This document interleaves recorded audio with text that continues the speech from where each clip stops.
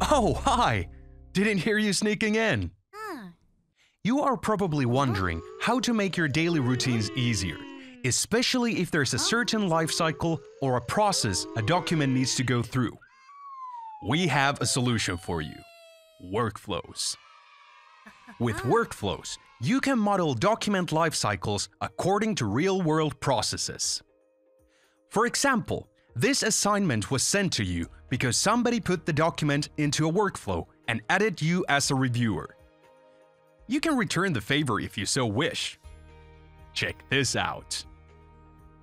If you want a document to be reviewed and approved internally, just put it into a workflow, save it as a draft, and M-Files will add some properties on the metadata card. Fill in the reviewers and it's ready to be reviewed. M-Files will make sure that the assignment is sent to the correct people and you'll receive a notification once someone approves or rejects your document. If rejected, just work on it a bit more. I believe in you. Oh, and remember to issue it for reapproval once you're done. Workflows are based on the company needs, and the states can be defined as needed. The one shown here is just an example. Also, workflows aren't limited to documents only. Instead, you can have workflows for employees or projects as well.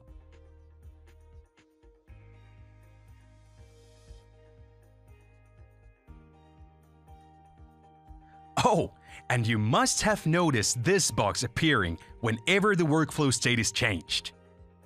You can write your comments in this box if you want, and they can be found in the comments section on the metadata card. When the assignment is marked as approved, you'll receive a notification. And look, here's the comment.